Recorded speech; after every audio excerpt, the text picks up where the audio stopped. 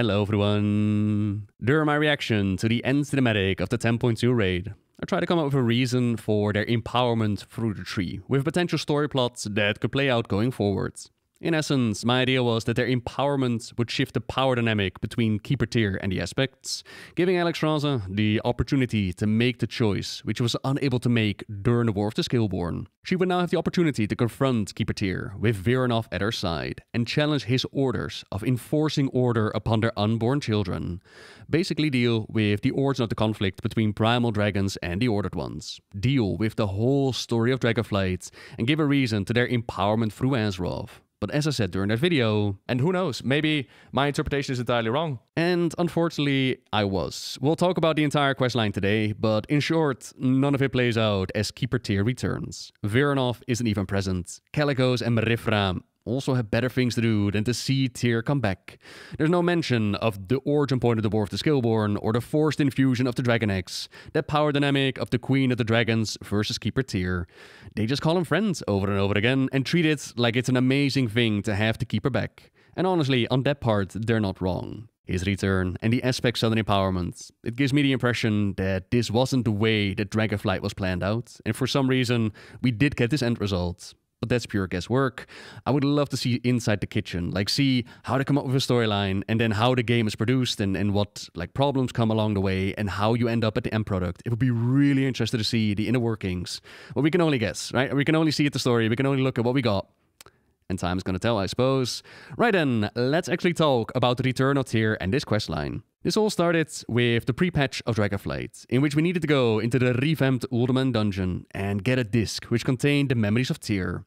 This was needed because in order to stop Razagev from freeing the other incarnates, the aspect powers had to be restored. Our mission failed, unfortunately, as the discs were thrown into the time waste by the infinite Dragonflight. A problem we will have to solve later. After earning renown, we were asked to come witness a gift of Tier, a dragon scale forged of the purest silver, which they had kept in the vaults of Eldraken during their absence. But weirdly enough, it now pulses with potent magic, perhaps due to the return to the Dragon Isles. It recognizes Alexstrasza's voice, figures out that Keeper Tier is no longer here and activates the Silver Protocol. A great time of need is at hand, and surely Keeper Tier must return. We must gather the materials required to rebuild his body. But it still left him as an empty husk. Those memories on the disc were needed, so Nosdormu would have to face his greatest fear, the darkness of the infinite Dragonflight. In the meantime, we meet up with Travart of the Tears Guard, which you might remember from the Legion artifact questlines. They're an order dedicated to Tier and his tomb in Tirisfal, but the years have not been kind, and Travart at that time was the last one left standing. We go in and collect more memories of Tier, seeing his final moment on Azeroth fighting against the darkness. Koranos then decides to keep some of the information we learned to himself, to keep the part about the Void calling out Alexstrasza that she was going to betray Tier to himself. Now that doesn't mean big revelations haven't happened. Alexstrasza revealed that she knew about the order being imposed upon their children. Whelplings transformed without a choice, and she went along with it. No wonder the War of the Skillborn played out. With Travart at our sides, we helped reinvigorate the nearly extinct Tears Guard and scour the time ways in search of that disc. The dark future of the infant Dragonflight has been conquered, and some are now even on our side. Together, we figured out where the discs ended up, in the hands of Queen Alyssant in the Nighthold. The portal to the Nighthold is ready. I have tried to place you out of immediate danger. Be careful. This is not our timeline, but with the knowledge Alyssant could potentially gain from the disc, she could be a threat to us all. All right, everyone. This is it. Our most important mission. We are going to the Nighthold, and we're going to get back that disc. Charge! Last warnings are soggy troll! Better soggy troll than an ogre-faced man! Can you two please take this seriously for once? Light guide us. For Tier. We're entering the Nighthold of a different timeline. And the way that they've explained alternate realities and alternate timelines at this point in time is that they're basically like waves in the ocean. They rise, and when left alone, they disappear again. Only when they're actively messed around with do alternate realities remain. In essence, it comes down to alternate realities stick around and they play a part if and when Blizzard decides that they're gonna play a part. Alternate Draenor from Warlords of Draenor stuck around. We've seen alternate realities invade our timeline during Dragonflight. We've gone into a full-blown Murloc universe. It exists if they want it to exist.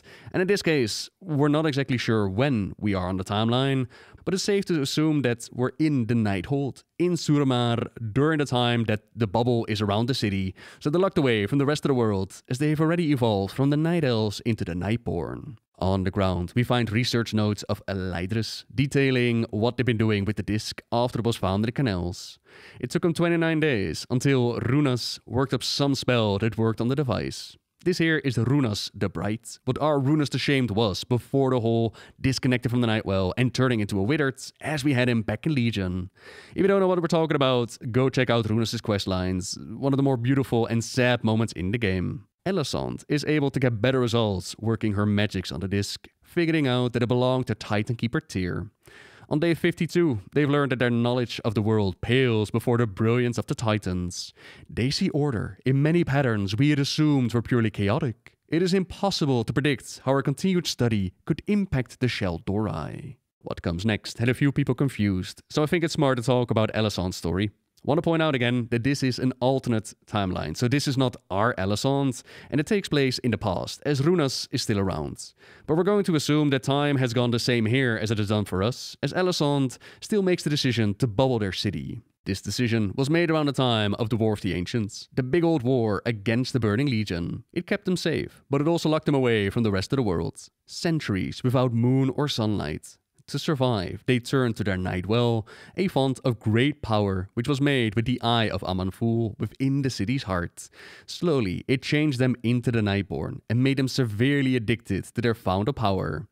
Then, many years into the future, with the Expansion Legion, the Burning Legion showed up again, and Gul'dan told them, either you bring down this shield and you let us in, or the Legion is going to destroy your shield, you and your people, take the city and do whatever we want anyways.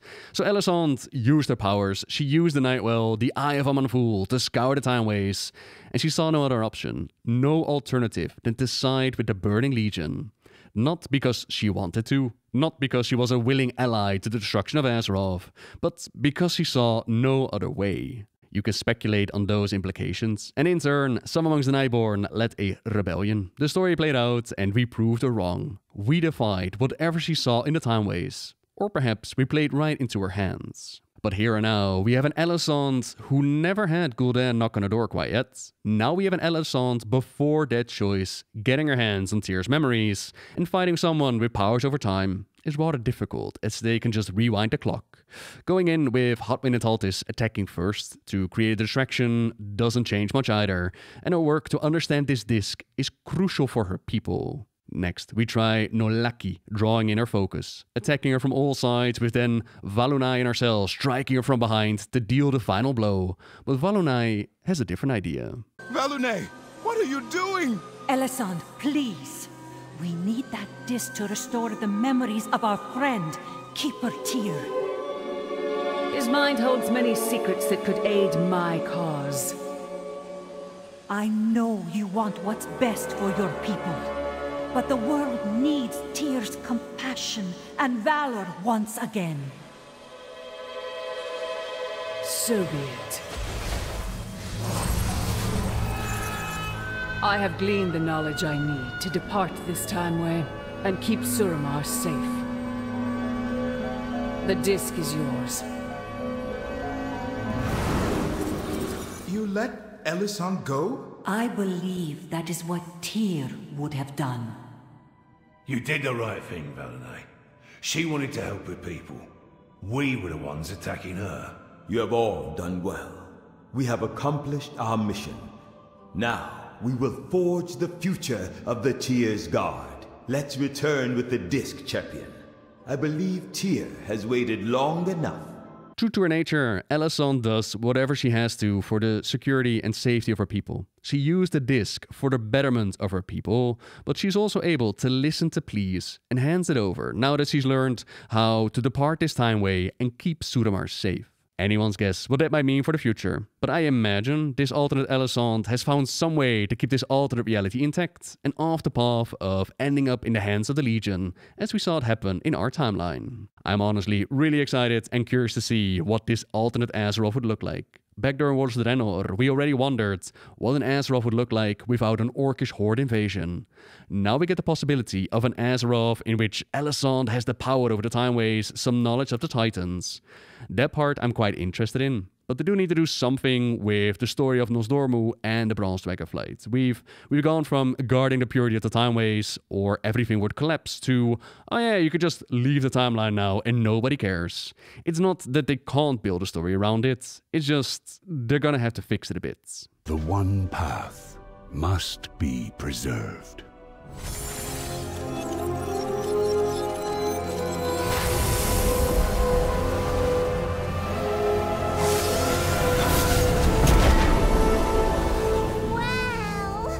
Did it work? Is he?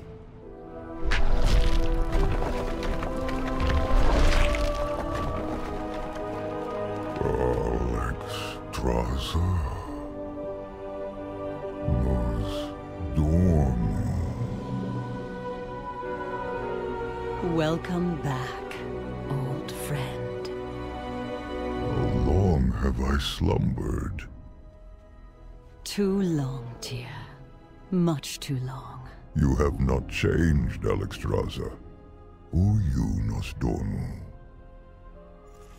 But what of the other aspects? Time has not been kind to all of us, but new aspects have risen to take their place. Then, you have suffered in my absence. Is that why you have reforged me? At first, yes. But you join us now in a time of peace and friendship.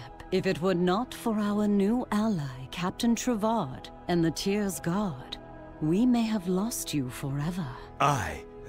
We, the Tyr's Guard, have followed your example for centuries. We would be honored if you would stay and speak to us at our headquarters. Come, Tyr. There is so much we all have to tell you. Caligos, Marifra, and Veranov.